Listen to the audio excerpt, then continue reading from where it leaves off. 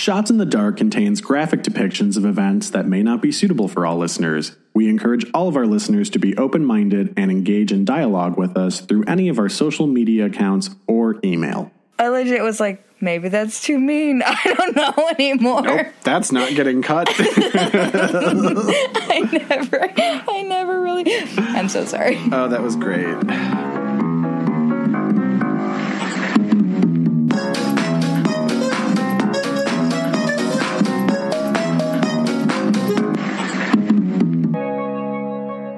Hi, and welcome to Shots in the Dark. I'm Ty. I'm sleeping. That's your new name now. It's appropriate. Now that I'm on hiatus, I feel like all I'm doing is sleeping. But I'm Whitney, and I'm a sleepy baby bear. Yeah, you are. You know, you had a rough day. It wasn't rough. It was just tedious. Like, I don't like sitting so still for so long. It makes me, and because I was donating the plasma today, because I was like, oh, this sounds like a fun experience, because I've always been told about, like, the weird sensation you get when they put the blood platelets back in. Mm-hmm. They're always like, oh, there's a weird sensation. And I was like, that's a fun notion. I would like to know what that feels like. That seems really fun. It turns out it makes me so cold that I sit there and shiver, which makes them think I'm going into some sort of convulsions, because I can't do temperature fluctuations, as you know. Yeah. But also, like, Duder was like, oh, you don't have to watch this. He was like going to put the IV in, or like the hollow needle. Yeah. And I was just like looking, and he was like, you don't have to watch this part. First of all, it's obstructed by an arm cuff, so it's not like you can see anything. Also, who cares? Yeah. I know there's people that are afraid of needles. I am not one of them. Me either. Did I ever tell you when I got my wisdom teeth out? They put the IV in to put me under because they were impacted and messed up. And I remember, like, the last thought I had, I was listening to the Coyote Ugly soundtrack. Bad choice. And then the last thought I had, I was like, how come the liquid up in the bag is clear, but when it's, like, near my arm, it's, like, orange? And the nurse went to answer, and I was like, oh, it's my blood. And then that's the last memory I have of that moment, was like, it's my blood. I'm like going up. It's like, I've never had a whatever. My sister can't be in a room with a needle without like panicking. So I feel it's weird. I'm scared of like hospitals and like doctor visits and everything, but I'm so not scared of needles. Yeah. I got so agitated from sitting for so long because apparently my resting heart rate is a bit low, so my blood doesn't go quite as quickly into the tube. And also he was like, we're going to do this slow, we're going to start you off slow so that you get used to the feeling of it. And I was like, no, just get it out of my body. You can just cut it, it's fine, just take it. I don't care, make this fast, I don't care. But then, almost an hour later I was like, okay, I can't sit that much long. Like, I was trying to do anything to get it to pump into the tube faster, because I started having like a chest tightening, and I was like, you will not have a panic attack while you're hooked up to this machine. Well, I mean, the blood will just start shooting out. It was obnoxious. I don't like sitting. You know that when Chevy was doing her phlebotomy classes, because like they have to practice on each other, she went to go practice on the teacher, and something happened where she literally made the teacher's blood like shoot across the room. Yeah. Yeah. After that, I was like, maybe this is not my calling. That's perfect. Ready to start this bad boy up, this puppy, now that I've been talking about blood for 10 minutes? I mean, we can, but should we take our shot first? I guess. I'm a little bit worried, legit, about this shot, because I found out that bullet is mean and not cool. It will be okay. We've taken shots of Malort. That's a taste you can't ever get rid of. Cheers. Cheers. I mean, it wasn't as bad as I thought, but It's not good. I thought it was pretty. It tasted pretty. I thought it was pretty. I lived in my hammock last week, and the only reason I wasn't in my hammock when you came here today was because I knew that it was going to rain tomorrow, and then it's going to get nice again, and then all I'm going to want to do is lay in a hammock that's not sopping wet, because I was being lazy, and I didn't want to have to put it up to take it down. It is really beautiful bonfire weather right now. I'm like super happy that it's actually getting nice out again. I know. I burned all my wood. I think there's a place out by me where I keep seeing that they have like firewood sales being advertised. I'll be conscious so that I can let you know. Oh, but murder. Murder. Murder. Most foul. I'm gonna do the true crimes. I'm going to remind you, because I gave blood today, I'm not quite sure how that will affect my body, as I've never done it. If you find me getting sassafrassy, I will tell you to slow your roll. Yeah. The problem with that is, though, and I mean, I'll try to be, like, vigilant, but you're sort of like a sneaky drunk, because I never, ever, ever know where you're at. Until I'm laying in a doorway. You always seem like you're perfectly fine, like, totally, like, sobes, and then all of a sudden it hits me because you have to put your hand on something to hold yourself up. The and lean. I'm like, the lean is the lean thing. Sometimes it's not even to hold me up. It's just that, like, you know, sometimes you just want to lean on stuff. You get comfortable. I just want to do it when I'm drunk. I just want to lean. I've fallen over in bars just because I've wanted to lean on things. I've gotten kicked out of a bar while sober because I went to lean on something that was always there. And then they had taken it out like 2 days prior. And they were like, you're done. And I was like, I didn't even spill my beer. I'm still sober. Like, what? You know me. But that lean is usually what gives it away from me. Yeah, the lean is, the lean in some of my commentary. But yeah, so I will keep an eye out. Do you remember how I told you that for my story? Face. Yeah, there's a familiar face involved. And I kind of went back to, like, one of the things that I feel is sort of, like, in my wheelhouse. I come back to this from time to time. So I'm like, okay, so, like, cannibalism, but no, that's mostly me. Oh, yeah, take a couple guesses. Let's see. Yeah, love triangles. Nope. Let's see, what else is there on murder side? Dismemberment. You were doing a couple dismemberments. Kind of, but that's not it. Is it a cult? It's not a cult. It's been a while since I've thought something was a cult, and I just got an actual rush of happiness. It's been a while since you've asked me, is it a cult? I know. Oh, I give up. I can't force it. Okay, I'm just going to tell you. Yeah.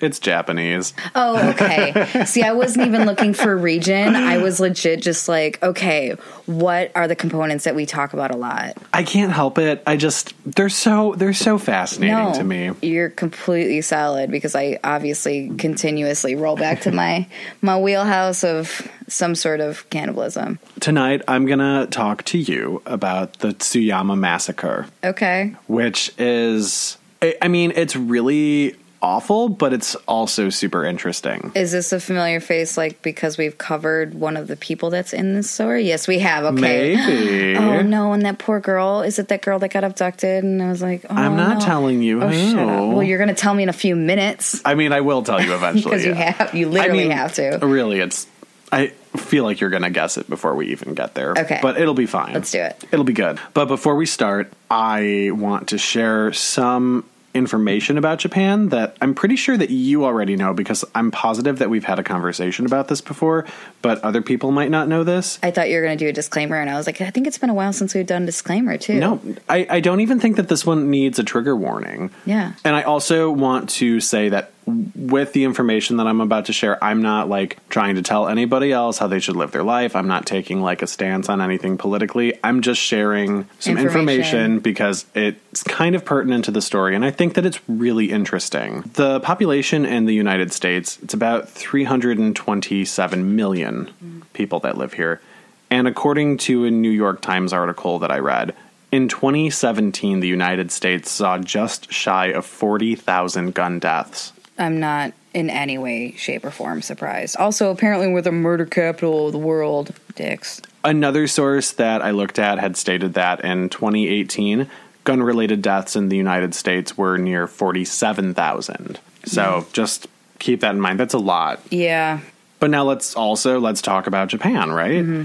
So Japan has a population of more than 127 million people. So to put that in perspective for you, that's just a little bit more than a third of the population of the United States. It's still a pretty significant amount of people. But Japan rarely sees more than 10 gun-related deaths per year. Mm-hmm. So it's super controlled and not really a thing there. Gun usage outside of the United States is way lower. Yeah, and part of it is that Japan was actually the first country to ever impose gun control laws. So it's one of those things where as soon as guns were being brought into the country, they were really kind of on top of it. Which is amazing. So, I mean, it's partly because of the laws, but it's also kind of part of the culture there that people they don't typically feel like they need to be carrying them. Well, I mean, it's the same in the UK. Yeah, no, that's absolutely true. Even now, if you want to own a firearm in Japan, you have to first attend an all-day class and pass a written test.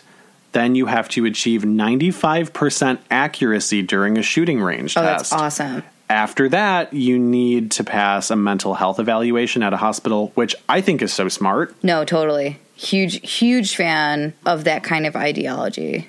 And then after you do that, you have to pass a background check. And you are required to go back every 3 years and take the same class and pass the same written exam over again. I had read something, and I'm wary about putting this into the episode because I don't know if this is true. But one of the things that I had read said that in order to be able to get to the point where you can actually purchase a rifle, you need to have been able to own a gun for 10 years or more. So you can only have like shotguns to start out with because it's only for hunting or for sports, essentially. Okay. That's the only reason that you can carry it. You can't get handguns either. I'm not mad at that. And every single prefecture in Japan is only allowed to have 3 active gun shops where you can purchase guns. So they're really good about limiting the amount of guns that come into Japan. And you cannot purchase a new cartridge of bullets without returning an empty one. Oh, that's really cool. Yeah. So you can't stockpile. Exactly. While Japan typically does not see a lot of gun-related death, they have their fair share of murder, obviously. For sure, yeah. And they've seen a few mass murders. So I've pulled some of these examples as quotes from a 2018 article written for the Japan Times by Jake Adelstein. And the title of the article, if you want to look it up, is called Examining the Motives Behind Mass Murder in Japan. I've thought about covering a few of these, and I might do it in the future. But these are just like little snippets. I'm pretty sure you've got Japan on lock. I only did, I think, one. I just, like I said, they're just really interesting to me. I did do one. I also feel like you're better at pronouncing Japanese names than I am, whereas I Americanize everything. But in all fairness, that's... Well, you've also taken because I've taken as Japanese, well, yeah. The first example that's in this article was August of 2018. A former Yokohama nurse suspected of being a serial killer was served a 3rd arrest warrant over several fatal poisonings at a hospital where she once worked. She's an angel of death. Ayami Kuboki earlier told prosecutors that she had injected disinfectant into intravenous drip bags being administered to about 20 patients. That's so mean. It's terrible. That's meaner than most angels of death, because normally they're trying to bring them back from the brink. Holy cow. That is horrific. The second one, this is one that I was thinking about covering, and I'm still kind of debating. Okay. July of 2016, former nursing home worker Satoshi Uematsu stabbed 19 people to death in a facility for people with intellectual disabilities in Sagamihara, Kanagawa Prefecture. That's really sad. Yep. Okay, so then another one, June of 2008, Tomohiro Kato drove a motor vehicle into a crowd before going on a stabbing spree that left 7 people dead and 10 people injured on the streets of Tokyo's Akihabara neighborhood. That one sounds ridiculous. It sounds like Grand Theft Auto. Yeah, I mean, basically. And then the last one that I pulled from that article. June of 2001, a man named Mamoru Takuma, a former soldier and ex-convict, killed 8 children at an elementary school in Ikeda, Osaka Prefecture. Takuma remained unrepentant until his execution in September of 2004. Cool. Murdering children, like, that's solid. But even with all of these examples, and only spanning back to 2001, like, we could go farther than that, Japan's worst massacre to date took place in the Okayama village of Kamo in 1938, and that's the story that I'm going to tell you tonight. I want this to be about Sada Abe. Is it about... She might make a guest appearance. Oh my gosh, I'm so excited. We talk about her so much. Sada Abe might make a guest appearance. Oh, she's a familiar face. I'm so excited. Did I for sure though guess it? Did I guess it? You totally did. Sada Abe is going to be an element in this story. Oh, killer. I mean, nope, that's wrong. Oh, I'm leaving that in. That was great. Oh, that's unfortunate. Okay, well let's jump right into it then, shall we? I'm more excited about her appearance than I am about anything else. I'm just gonna say. To be fair, I was also very excited about it because I learned about this case first when I was doing my research for that story. Yeah. How dare you make me smile so hard?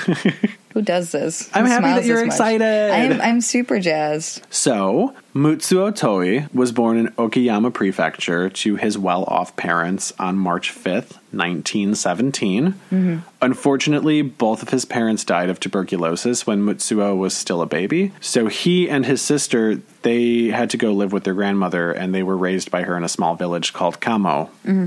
So, unfortunate. Growing up, Mutsuo had a close relationship with his sister, and after she got married and moved out in 1934, he got, real upsetty spaghetti about it. Because it was like losing your best friend to, a person, or was it because of,